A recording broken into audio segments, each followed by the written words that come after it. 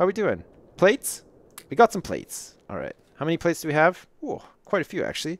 Make a couple of those. Make 2 of those. And that should be enough. We should actually be able to do this. Let's make a box as well. Even though we've already got a box here, we'll take this box out. And here we go. Look at this. Our first assembly line is almost in full effect. We're going to get one of these like this, and this is going to pick, once it's powered, it's going to pick stuff. See, you can angle this around. See, the line at the back is where it's going to pick from, and the arrow is the direction it's going to drop it in, so it can just do that one way. And then look, we can actually put it onto... Actually, let's not do that. We'll just have it put it directly into the box, and then we can make it a little bit more elaborate later. Okay, let's grab some coal from here then, and we'll give half to this one and half to this one so we can see this working. Oh shit, yeah, look at that. Look at that progress. Look, that arm is going fucking crazy. I don't know why this one has picked up a plate. Oh, why is it? Oh, it's because it's picking from the wrong way. Okay, I see. All right. We'll just grab that out of its hand if we can. Can I grab it out? You can press F to grab things out of the hands. Okay, fine. We're just going to have to replace it. God damn it. Fucking did it wrong already. I can't believe it. Okay, we want it to go this way so that it picks off the line and then dumps it into that furnace thing, the smelter. There we go. It's working now. Look, it's actually putting all of the pieces of ore into here. And look, it's slowly smelting away, making a plate, and then this arm is putting it into the box. And look, we already have fucking like 23 of these. Great. We're gonna need many, many more, but that should be a good start. It should be a good start for getting us off the ground. We need one of these. We need an offshore pump. We need a steam engine, and we need a couple of these boilers as well. I think this is gonna chew, the steam engine itself is probably gonna chew through the majority of our plates. So let's build that in the first instance. And we're gonna need a little bit of copper as well. We're gonna need to smelt some of this stuff up manually. So that we can make the offshore pump, which is going to pump water out of this little lake and then filter it into the steam engine, heat it all up, and we're going to have some electricity. Holy shit, can you believe that? Reminds me a lot of Tekkit. Remember Tekkit, Minecraft Tekkit? You had to do all this shit. It reminds me a lot of it. Oh shit, look. My thing just broke. Fucking iron axe just broke. Mid-chop. Look, I got 8 pieces of copper ore. That's probably enough for now anyway. Let's steal some of the coal from here. We'll grab another furnace. We'll just have like a copper burning furnace here as well, so that we can carry on doing this stuff. And then we'll grab these 19 plates out of here. Fantastic. We should be able to make... Let's make 2 of these. We'll make 2 boilers. And then we're going to need some...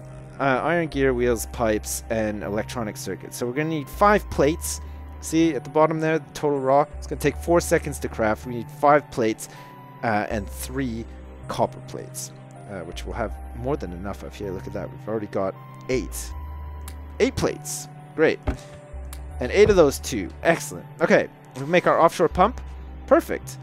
That's all we need for this steam engine now. We can do it from here as well. Look. So we'll get this set up like this, so you can get it set up like on the side here too. Actually, maybe getting it set up on the side might be a bit better. We're going to need a couple of these in the end, but we can start with one anyway.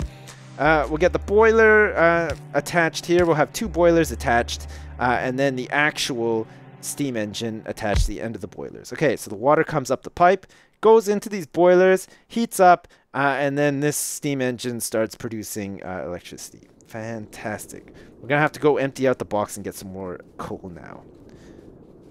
Such a long trek. Look at this. I have to run all the way down here. All the way down here to get this coal. We'll be able to get like a nice long conveyor belt that actually brings the coal back up. Oh, look at all the fucking coal. I can't believe it. Okay, let's split this in half so that this has enough to keep going. And look at how fucking wooden we are. It's like some hair coming out of the back of the helmet. Might be a girl. Hard to tell. Okay, we're back.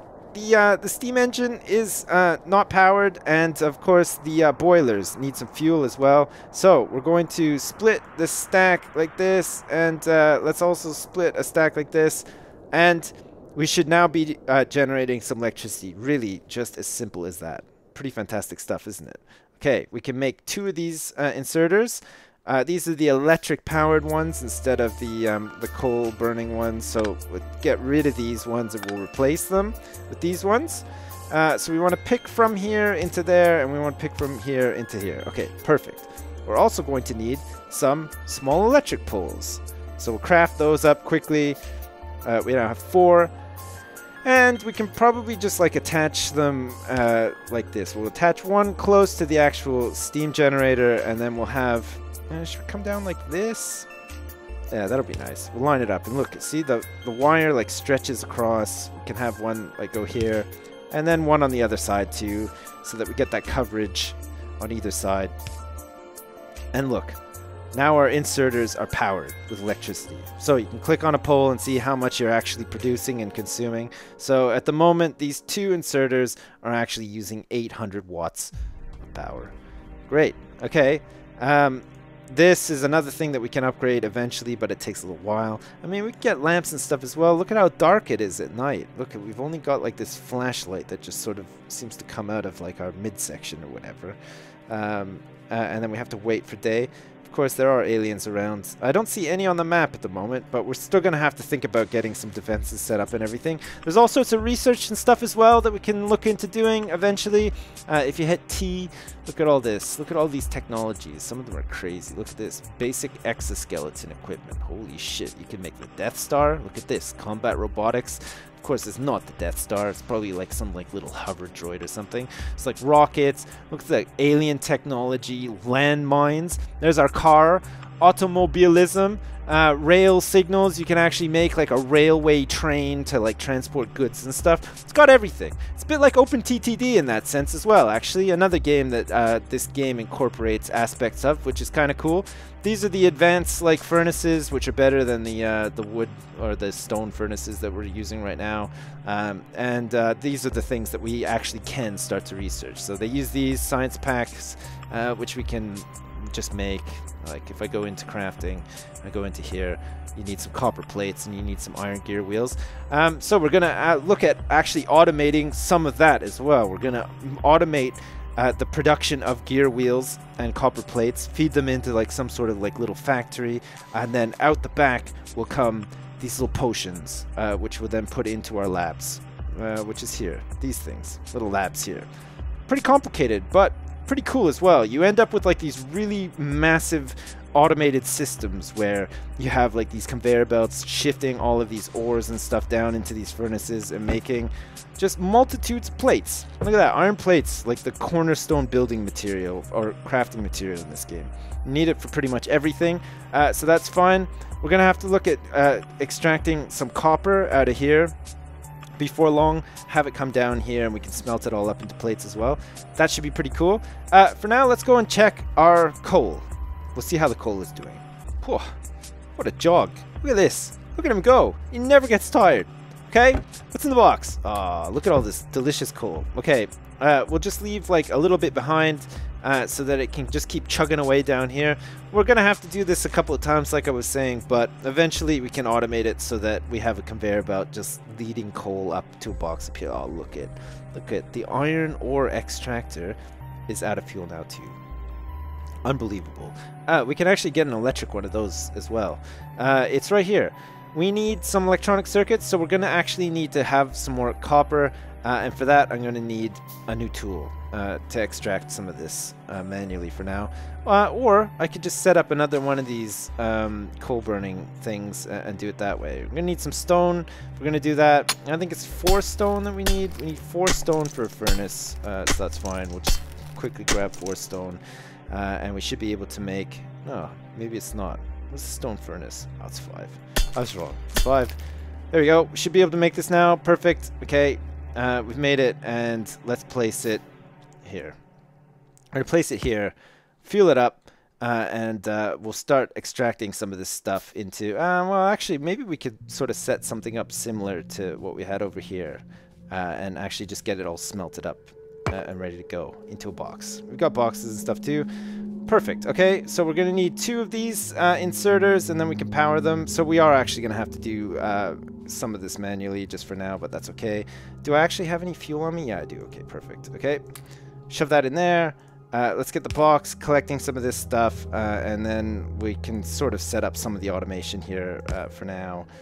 Like this. We can have like this go like that. I'll have to move this over slightly, like that. That's fine.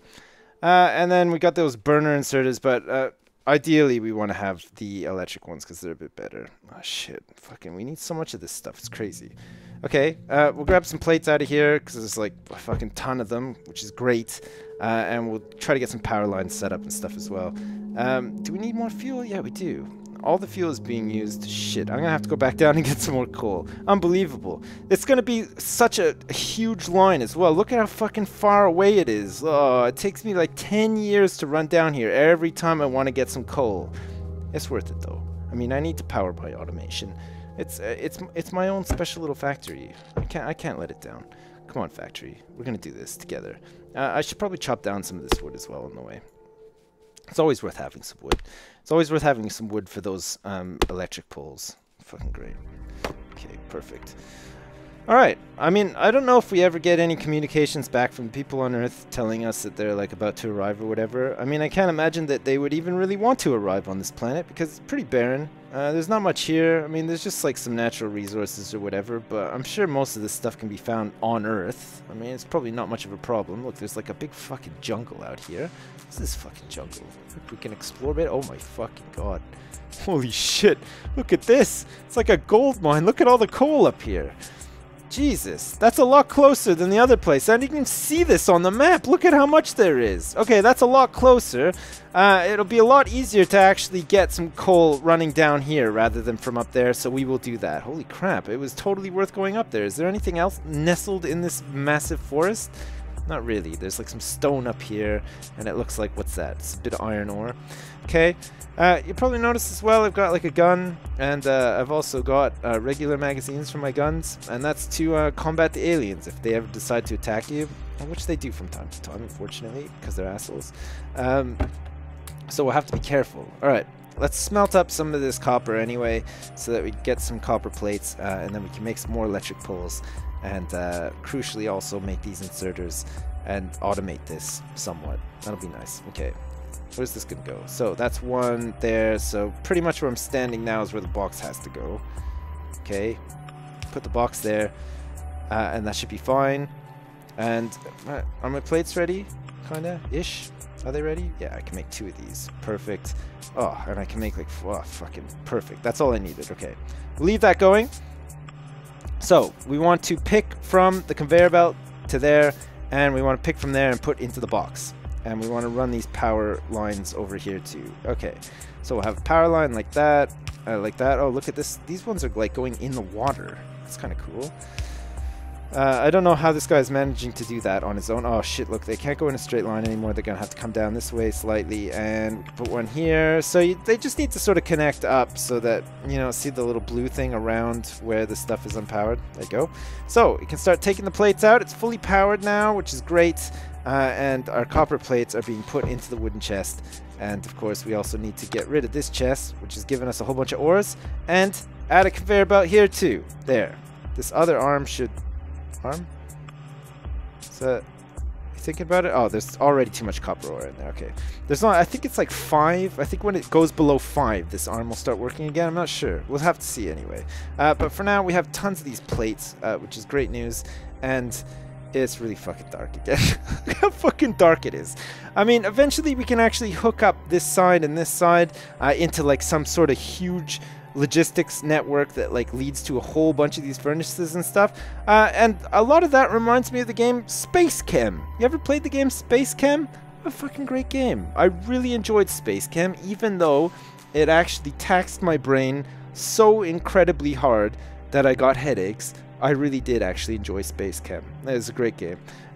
So, OpenTTD so far on the list, Space Chem, a little bit of Minecraft, and Dig and Rig. That's 4 games that I've enjoyed immensely, all of them, which are sort of like infused into this small little indie alpha game, which is fantastic.